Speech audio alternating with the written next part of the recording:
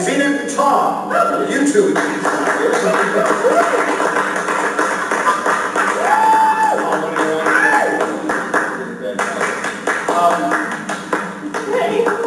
What would like of you folk? A reason for getting fired. And you cannot take exposing yourself as a reason for that. I know that's all you can think of now. What other reason could you get fired for? Spitting in the food. Spitting in the food. Sure. Okay. There's your reason. I'm just heartbroken. I'm just heartbroken that you fired me. It was an accident. It was just an absolute accident. You know, at Roadhouse Grill, we take such incidents very seriously. But I love my job. I love it. I just can't leave. I just can't. I love it. I just love it here so much. You're my family.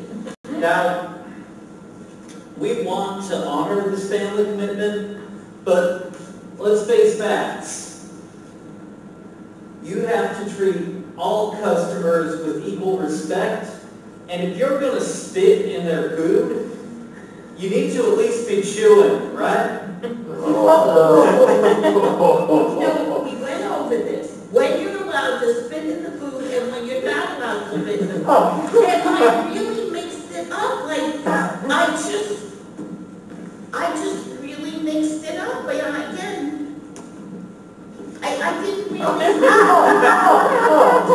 See, was that a permissible spit or was that an inadmissible spit? I only got it, I didn't learn that in the class. Look, you see that black slick there? That is the definition, the quintessence of permissible. There is so much baccy in that blonde that it would season the beef like nothing else. I've seen you chew tobacco once in your entire 3 months with the Roadhouse family. Well, that's the thing. That's the thing. You just can't fire me. You just can't keep me out of the Roadhouse family. I've been trying. I've been really trying. Don't you understand? I'm so hurt. I just can't go. I need the family. Breaking my heart. There. Thank you. You got the accent. Finally.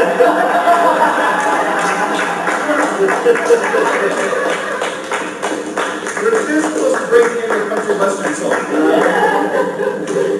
Yes, it is the Bible. It's on there. There's certainly it's on there. Now, this next